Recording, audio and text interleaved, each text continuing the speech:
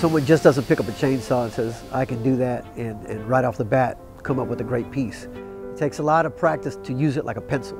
And that's what we're doing. It's just a tool to remove the ice and to get the figure that's already there, the ones we see. I wanted to change the way ice sculptures are perceived. People think they're for weddings, for buffet pieces. No, I want them to say, no, I saw this cowboy at Discovery Green chopping ice with a massive chainsaw. You know, he created a phoenix breathing fire. Reverend Butter! And I preach a lot of dedication, loyalty, and greatness. Because without dedication and being loyal to your craft, you will never, ever achieve greatness. Hey, this is Reverend Butter, and you're here at the secret location at DLG Ice Factory.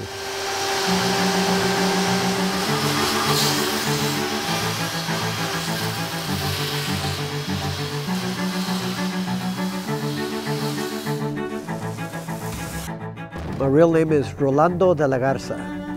He wanted to learn to carve ice in '98 and slowly manifested into Reverend Butter.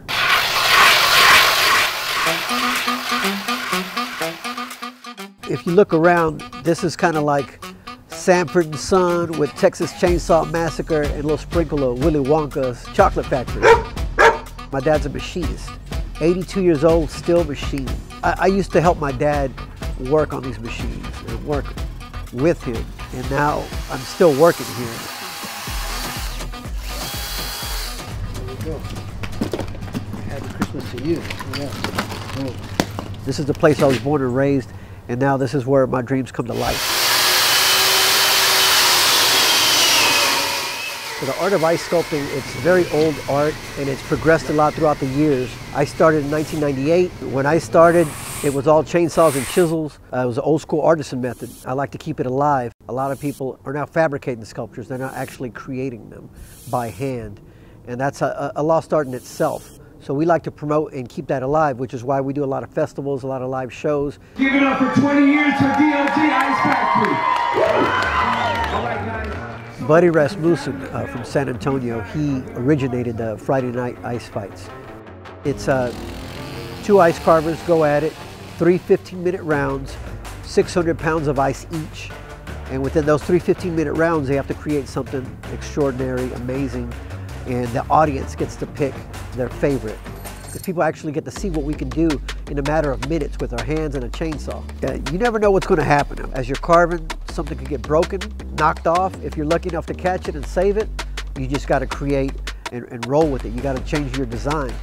I've had things break on me many a times, but only I know that. It's how you fix it. It's a great energy. Your adrenaline's going. You're soaking wet. You're ice cold.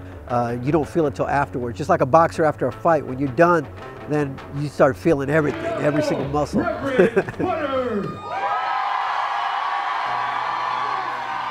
This isn't for everybody. Lugging around 300 pounds, you're either going to get stronger or you're going to quit. And most of us, we got stronger, but there's a lot more people who've quit. I've gotten to see a lot of the world through this craft, be asked to be part of certain ice festivals in Banff Lake, Louise, Canary Wharf in London, UK, Fairbanks, Alaska at the World Ice Sculpting Championships.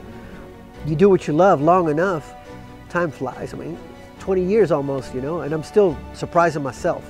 I preach a lot of dedication, loyalty, and greatness, because without dedication and being loyal to your craft, you will never, ever achieve greatness.